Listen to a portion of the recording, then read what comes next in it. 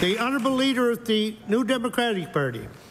Thank you, Mr. Speaker. I want to question the Premier on the subject of forestry.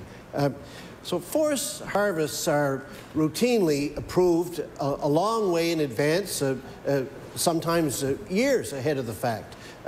And this is the background to why there's so much public concern at the moment that once the Lahey review is finally implemented, there still will be years of unsustainable harvests, so to say, in the pipe ahead. So I want to ask the Premier if he will ensure that when Lahey is implemented, all pending harvests will be freshly reviewed and there will be no grandfathering in permitted.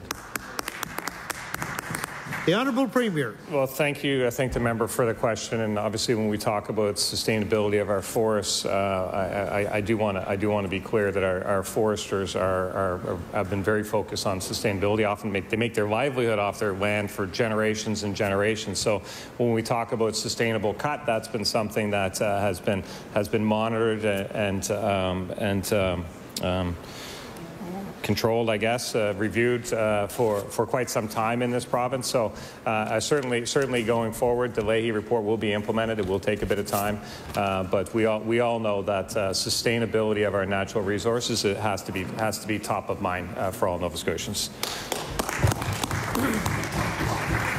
The Honourable Leader of the New Democratic Party on his first supplementary. Thank you, Mr. Speaker. It was almost a year ago that half the members of the advisory committee to the Minister of Lands and Forestry wrote expressing their concern that while we are waiting, as we were then as well, for the implementation of the Lahey review, unsustainable forestry practices were continuing, amounting to what they called, this was their word, a liquidation of the forests. Now, in that letter at that time, the committee called for an immediate moratorium on clear-cutting in the in-between time until Lahey is implemented. So I want to ask the Premier, will he do that?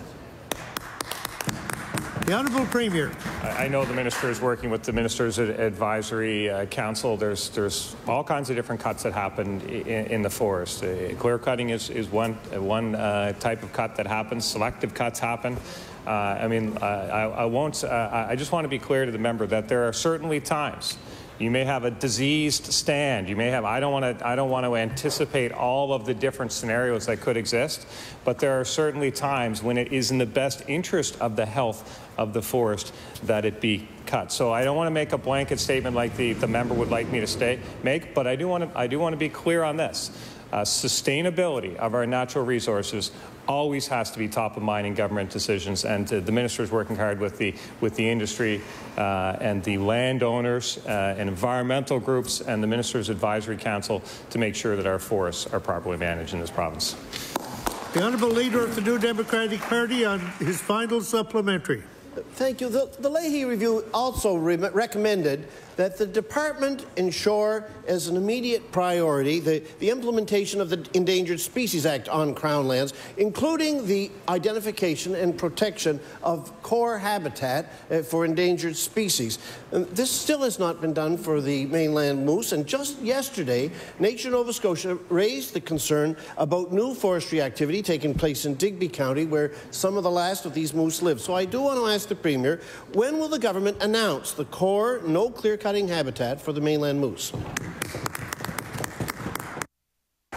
The Honourable Premier. Thank you, Mr. Speaker, and we can get back to the member with a specific date. But my understanding is that there will be a report and some guidance available very shortly on that exact topic.